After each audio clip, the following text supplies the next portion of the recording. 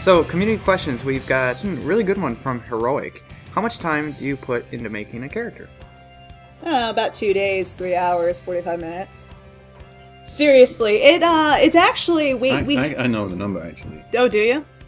So yeah, it takes us. It takes about 1 month. There's several people involved, and that's mostly art and design. But that probably equals about somewhere between 2 and 4 man-months of effort for each Immortal. And to be clear, that 1 month of like real time that starts is after the pre-planning phase. It's not a month, hey, let's design the character and then get him implemented. We actually have a lineup of champions already designed. In fact, there are 7. There are 7 right now. Including Pycon, there are 7 in the pipe.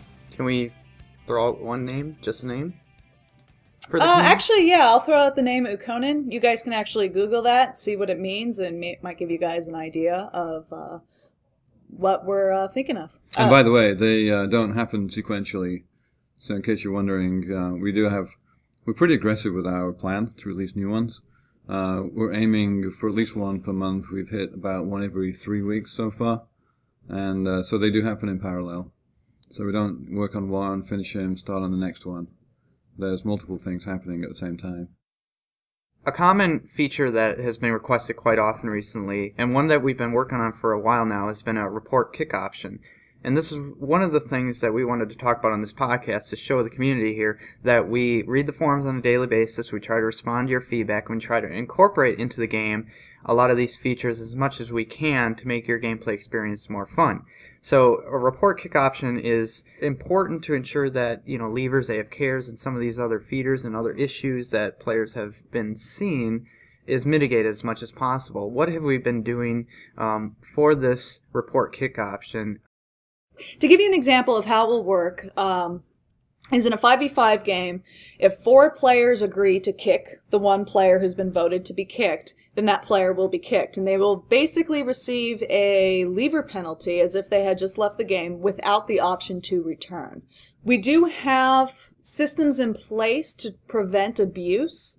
We are kind of ironing out those kinks internally, and we understand that we are not going to be able to cover all of the edge cases. So we will be keeping a very close eye on this new feature, and we will be very quick to react to any situations of abuse. Yeah, it's basically it'll work like an extension to the lever system that we currently have. In addition to that, there'll be limits on the number of times you can be kicked before you have a longer term ban, basically, on being able to play the game. We'll give you a timeout.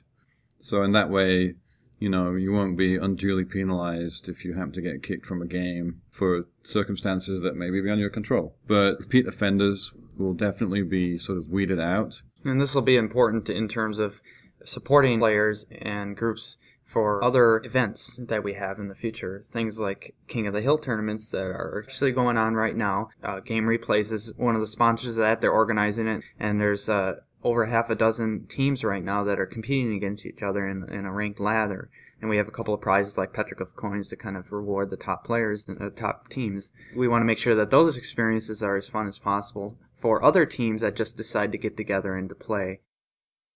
So one of the things we do have coming online here pretty soon, there are a lot of concerns about the power level of one of our champions, Talia.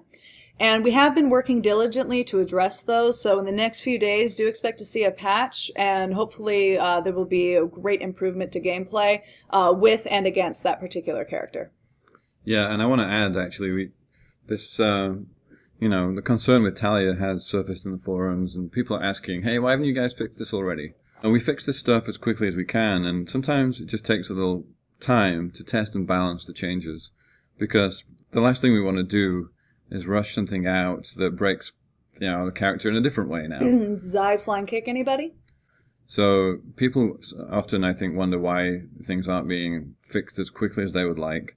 Or at least, to let the community know, which is the point of this podcast, let them know that they are being listened to and that we are working on some of these things. It's, like you said, it just takes time. Yeah, we all read the forums every day. I know, at least on the design side, my designers are always looking at the forums. We are very, very serious about community feedback. Even though we don't react to all of it, even though we may not necessarily agree with everything that you guys have to say, our ears are always open to what your guys' opinions are. We want to make sure that we're making the best possible game for you.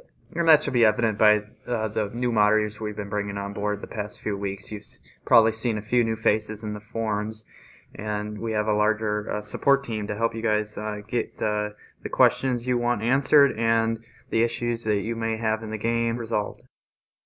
So before we wrap this up, I did want to give a little teaser. If we're not working on making new items, we're making new characters, what else is the design team working on? I can tell you that right now we are working on a new gameplay mode.